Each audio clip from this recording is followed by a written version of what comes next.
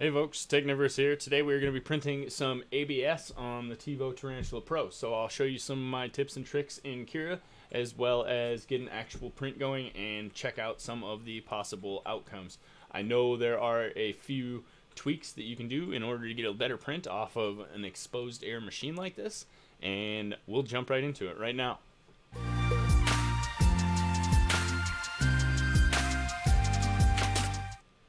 Alright, so I have my part that I've designed in Fusion 360 here. If you look a little closely, you might be able to discover a clue as to what it is, but we're not going to get into that too much now. I will let you know you'll figure that out in about a month. We're going to go over to Cura here. I've already imported my part, and I've actually already sliced it as well, but I have changed a couple of settings, so we're going to reslice it. Right now, we are going to check everything out. Basically, layer height, quality shell, stuff like that, that's all going to remain the same. You can adjust that as you want depending on your particular needs in the situation. I'm going to leave most of that how it is. I am going to turn my infill up a little bit to about 20%. That should help a little bit with keeping the layers together. And my printing temperature is now at 235. This is decent for ABS. It's a good starting point. Build plate temperature of 60. That should do as well. You want to make sure that those are both set, because if you're trying to extrude this at 205 or 220, you're going to break your extruder. The next thing is print speed, 60 millimeters second. Good starting point. Could turn that up, could turn it down depending on what I see from this first print here. So we're going to let it run at our PLA settings for a while. Different ABSs have different, basically different components in them.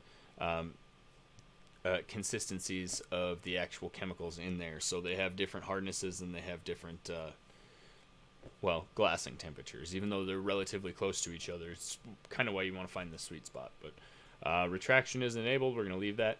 This is another major setting you want to double check right here. Enable print cooling. You want to make sure that this is turned off, and we are not going to be using regular support. We are going to use tree support because oh, I also have a raft turned on.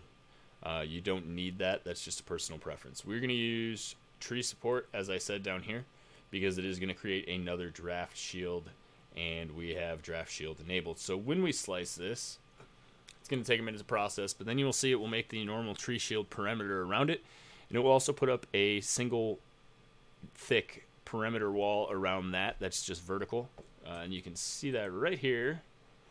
And this is our draft shield. Here we go. So this is going to contain all the hot air and help us minimize airflow across. So, and that's another nice thing about the tree support, is as it's enveloping there, it's going to keep the hot air in this pocket here and kind of keep the warmth where we want it, so there isn't a giant temperature variance between the base of the model and the hot end. So that's basically our settings. We're going to go ahead and save this to a file here. We'll jump over to the Tevo. Alright, so I got this fresh roll of ABS here we're going to be using for a Kodak review, and I got to get it out, cut the 45, and load it onto the machine here. We'll do that right now.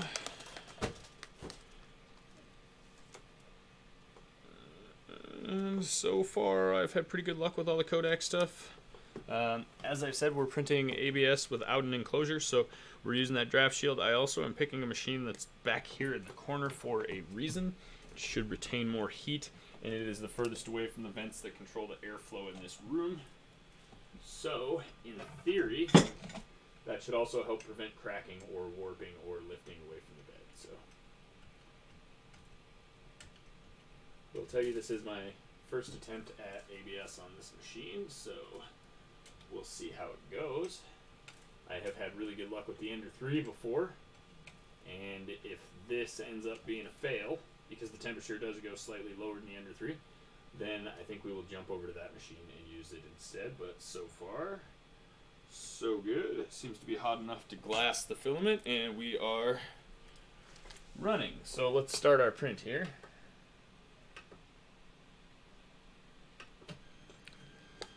And I'll see what I can do about getting us a slightly better view from the camera.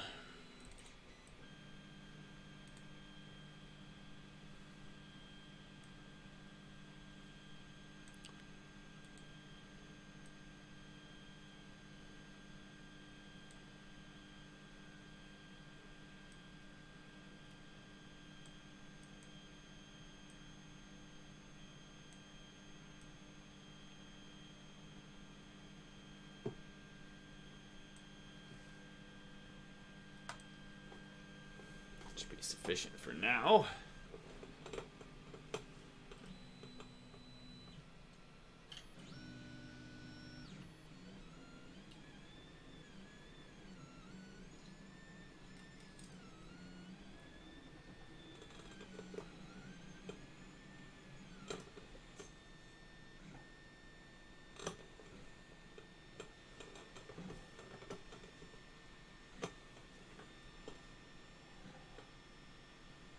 Let's go back here.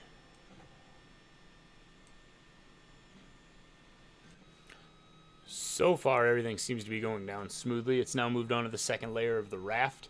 It will continue to put down all the raft before we start to see any of that draft shield or anything. So I'm going to go ahead and fast forward one more time and jump to the first couple layers of the draft shield here.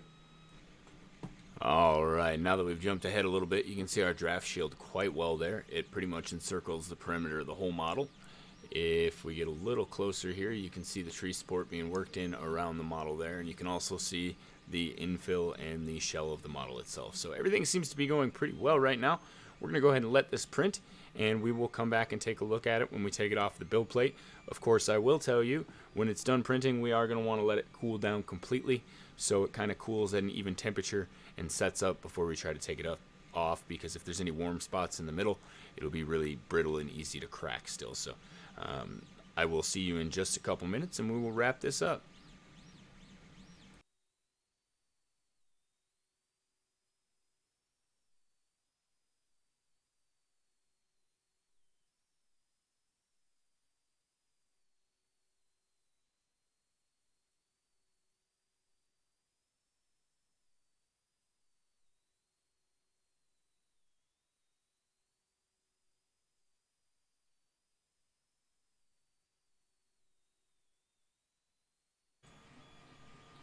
Alright, so I have my model here, and I have my clippers. We're going to go ahead and remove this and see how well our ABS print came out. As I said, this is an open air print, so a little bit more difficult to print than your standard ABS print. Just give it a little twist, and it pulls right out. And it is not looking bad. There are a couple of details in the overhangs that I think could have done better with a different kind of support. But our model has come out in one piece, and I think it is sandable and finishable, so that's not too shabby. You can see the bottom there is a little rough because it wasn't perfectly level in the slicers, so that'll be some quick cleanup, some sanding, and we'll clean up some of these other pieces, and I will be right back to show you what the finished part looks like. But yeah, pretty accurate. This is more than acceptable. There are no major cracks, no warping, no lifting or anything like that.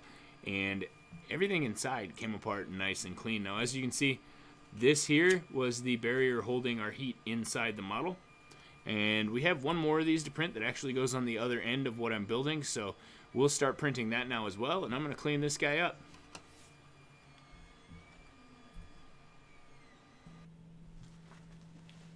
Alright, so we got our other model off the printer here, and it is this guy right here. As you can see, I've done a little sanding to it as well, but all of the detail has come out quite nicely. I've cleaned up these ridges a little bit. Let's take another look at this other guy here.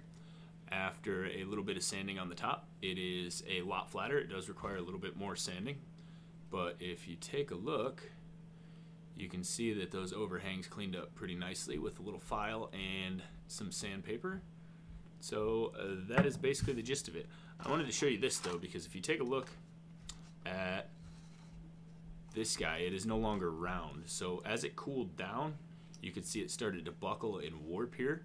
And that's what happens to really thin layers of ABS. And that's one of the reasons that we use this draft shield, because we don't want that to happen to our model. And this is okay to warp while it's cooling because it's holding more heat in there longer, preventing damage to the actual object we're printing. So these came out pretty well. I will tell you, I kind of cheated a little bit. This is a round bottomed object, and they adhere a little bit better. If you have a corner, they tend to lift. But you can see this one, which printed on the bottom surface, has two really sharp corners here with fine peninsula looking features, and they didn't lift up at all. So using the raft was a big part of that. If you're going to get any warping or lifting, it's going to happen down here on your raft. say in the corner here. And then the draft shield is forcing most of the raft to retain its shape, which helps form a better model at the center of the raft. Well, that's going to be it for this one, guys. Basically, let's go over this one more time. So you want to make sure that your temperature settings are set to whatever is listed either on the box or the spool, and that's going to most likely be somewhere between 230 and 250.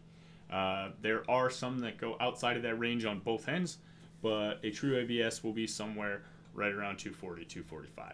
You want to make sure that your bed temperature is turned up a little bit, somewhere around 60 or 65, just to kind of help keep that ambient heat down there. And if you can turn it up higher than that without causing problems, that is optimal, because the more heat generated by the bed, the less variance you'll get in the middle of the model as heat tends to rise. You want to make sure that you have your draft shield turned on. You want to make sure you have some sort of adhesion turned on, which means you want to have, if not a raft, at least a brim holding down the corners of this model.